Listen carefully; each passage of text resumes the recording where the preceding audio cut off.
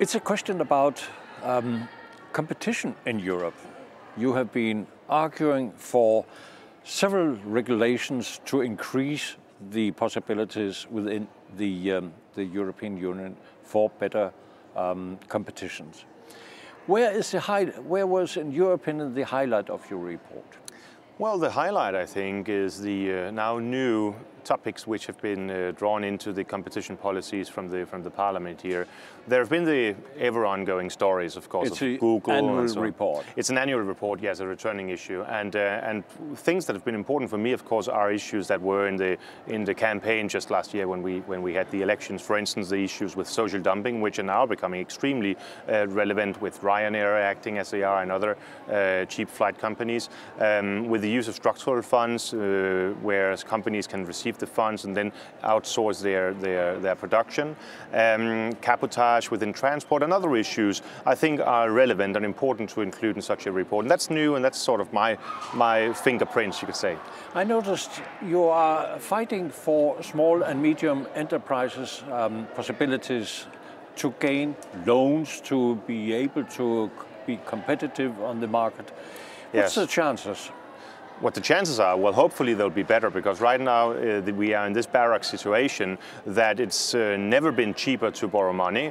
Yet on the other hand, still some companies lack the fiscal facilities to renovate or to develop whatever they want. So we need to get out of this deadlock. And there's no doubt that the SMEs are the backbone of the European industry and thereby of the European economy.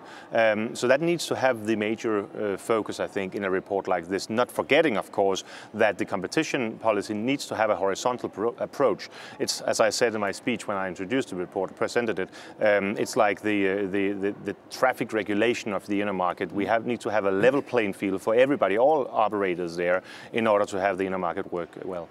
But if they have to survive, or if they can't survive, they need some kind of financial support.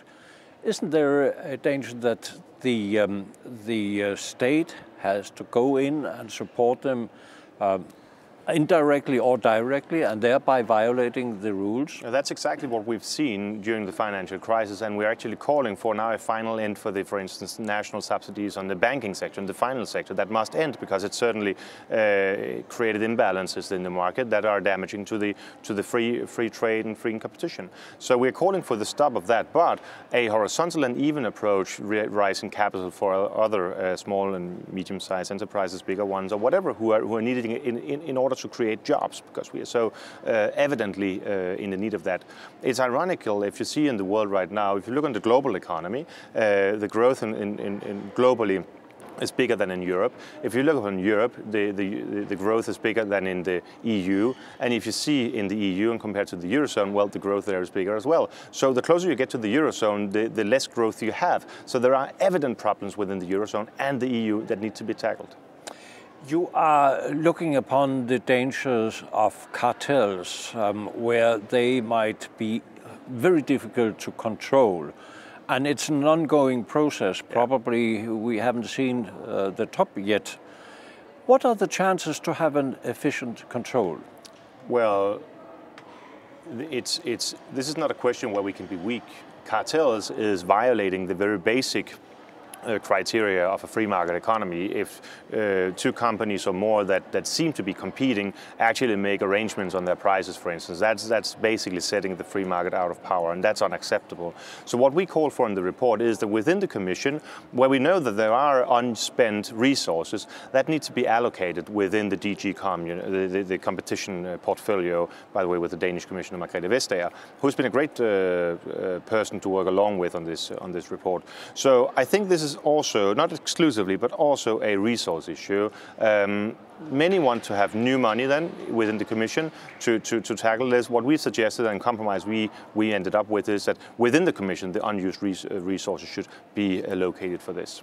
Could you point out areas where the average citizen can feel that you're doing their job, so to speak, on their behalf? Well, the funny thing is that there is almost no area where you can't feel this, because if you don't have the free market, if you don't have the free competition, consumer prices will rise, and the amount of jobs in Europe will diminish.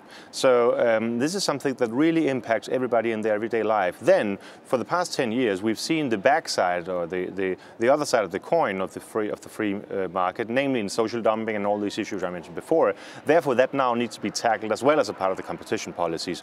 But basically, the cheap flight tickets you can buy nowadays, hopefully soon abolished roaming charges, and so on, is all due to the competition policies, because we want people, and we want organizations, company to be competing on a fair platform, on the quality of the product, and that's exactly what's stated out in my report. Is it the job of the EU to have legislation on all these matters? What about the national states' responsibilities? I think it's a shared responsibility. Obviously, when it comes to the, say, regulation of the highways, we need in an inner market, if you accept the premise of being in an inner market, then we need to have common regulation on that. For instance, on regulation on fusions between companies or cartels, as you mentioned it, it wouldn't make sense if the member states had individual regulations on that. On the other hand, there are plenty of issues which are crucial to the inner market and the circumstances for the production, say the environmental standards, the social legislation, things like that, that I believe are entirely up to the member states to deal with on a national level. So this is an in-between where we need to be very prudent in distinguishing so that we don't mix it up. These institutions have a tendency of wanting to regulate as much as ever possible. So I see myself and my group, the ECR group, as one of the defenders to turn back parts of the sovereignty to the member states as well.